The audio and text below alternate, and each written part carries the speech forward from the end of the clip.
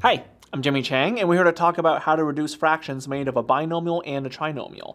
Now, when it comes to a fraction made of a binomial and trinomial, you have to remember that a binomial is 2 terms and a trinomial is 3 terms. Now, reducing a fraction with those two can be a little bit difficult depending on what they are because the terms themselves are separated by addition or subtraction, and reducing the fractions in those forms can be difficult, but there's a couple of ways to do that if it's possible.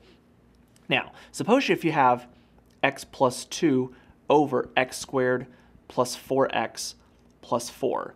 Now, in order to reduce a fraction made of a binomial and a trinomial, the terms have to be factorable. If it's not factorable, you cannot reduce it. That's really the fundamental rule.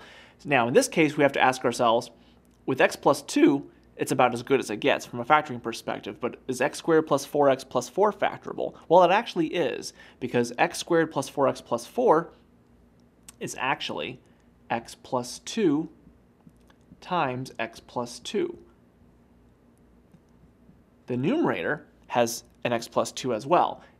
What happens here is that this x plus 2 will cancel with one of the x plus 2 since you're left with a 1, and then top, and you have 1 over x plus 2. That's an example of a fraction that is reducible with a binomial and a trinomial. But if you have something like this, if you have x plus 7 over x squared plus x plus 3, for example, this is not factorable, and this is about as not factorable either. And so which have a case of a fraction that's kind of already in reduced form. This is not reducible any further. So depending on what kind of terms that you have in a binomial and a trinomial, it's reducible only if the denominator has factors that will cancel with the numerator.